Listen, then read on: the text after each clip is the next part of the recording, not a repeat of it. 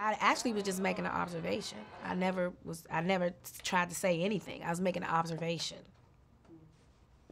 And people know what side I'm on. Like, why would I launch a foundation for mental health in the African American community for people to go somewhere, talk to someone about traumatic experiences, and then side with the predator? Does that make sense?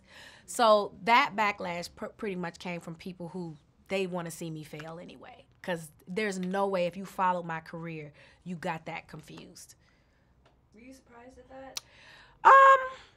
Sort of, kind of. You know, humans are fickle. You know, and it's a really weird time where anything you say or do can be taken totally out of context. You know, There's no deep meaning to it. You know, unconditional love is love. Love is love. And I didn't just pray for R. Kelly. I said I wanted to send energy out to everybody involved, anybody that's hurting as a result of being hurt. That's what I said. And I just thought it was weird that people thought that was weird. How is that weird?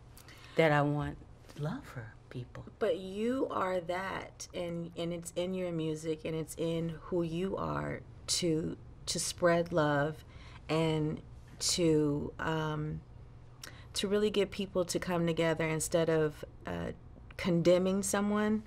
Let's pray for and let's see what we can get out of this. You didn't support. That's not what I got from Support. it. I mean, support him. What does that mean? That I support his bad choices and all those? I don't know him. I don't know who he is. I just. It's just social media as well. It's just my default setting, you know. And social media's default setting is to